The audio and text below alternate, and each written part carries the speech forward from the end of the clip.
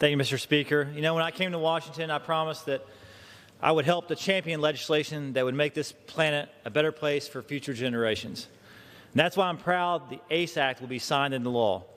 The ACE Act is a bipartisan sportsman's package that ensures that we leave this planet in better shape than we found it.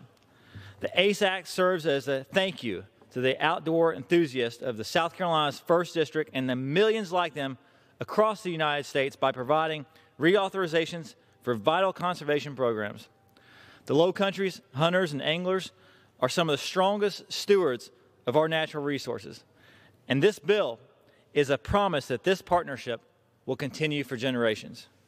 I want to thank Representative Mike Thompson for his leadership. I look forward to working with my colleagues on both sides of the aisle to get the ACE Act past the House and signed into law. I yield back.